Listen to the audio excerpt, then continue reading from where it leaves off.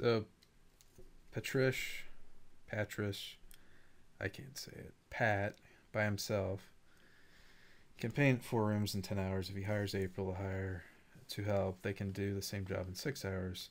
If April works alone, how long will it take her to paint 4 rooms? So you just do 1 over P plus, well, 1 over P, 1 over 10 plus April, 1 over, we'll just call her A for April, is equal to 1 over 6. So in this instance, the common denominator is going to be 10 to 30, 30A. So here we get 3A plus 30 is equal to 5A. So subtract 3A over here.